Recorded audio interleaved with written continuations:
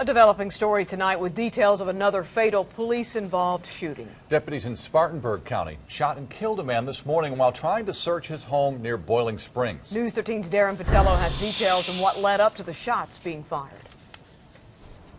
Yeah, well, some of the neighbors around here describe the suspect who lived in the beige house as a good man and a good father. But all of the neighbors we spoke with say they're stunned. Their quiet middle-class neighborhood on such a beautiful day was turned into a crime scene just within minutes late this morning.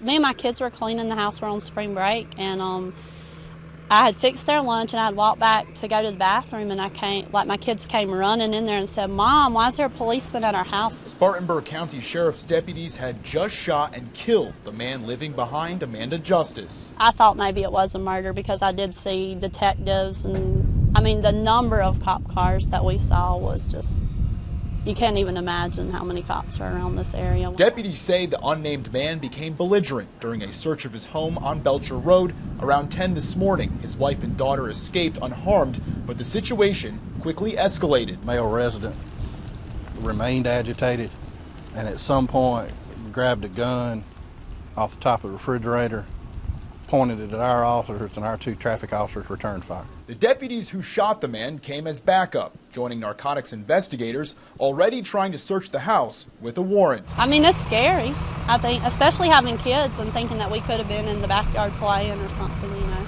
The two deputies will remain on administrative leave while both SLED and the Sheriff's Office conduct separate investigations. But the Sheriff's Office does have the authority to send the two deputies back to work before SLED comes back with any findings. In Spartanburg County, Darren Botello, News 13.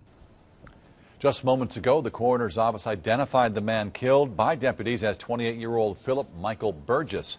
The coroner says the body will be sent for an autopsy.